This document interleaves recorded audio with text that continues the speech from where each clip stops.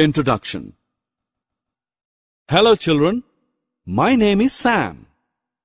I live in a zoo with all my friends. You see, all my friends have different shapes and sizes. You can tell the difference by comparing two or more of us. Today we will learn the comparison words used. Come on, join me. Objectives.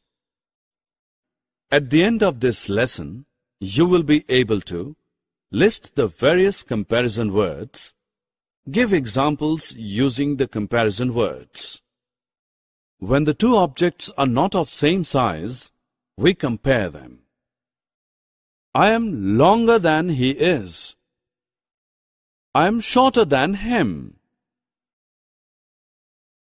I am taller than the horse.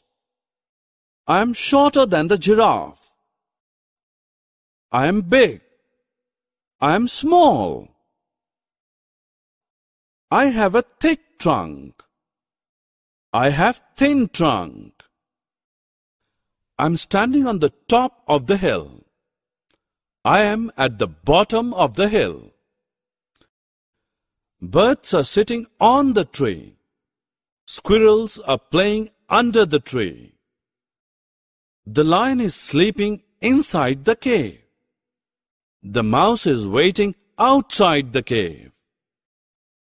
I am flying above the trees. I am swimming below water.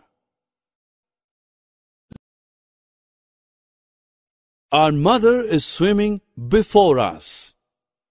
My kids are swimming after me. I am standing between two giraffes. Summary. Let us summarize what we have learned.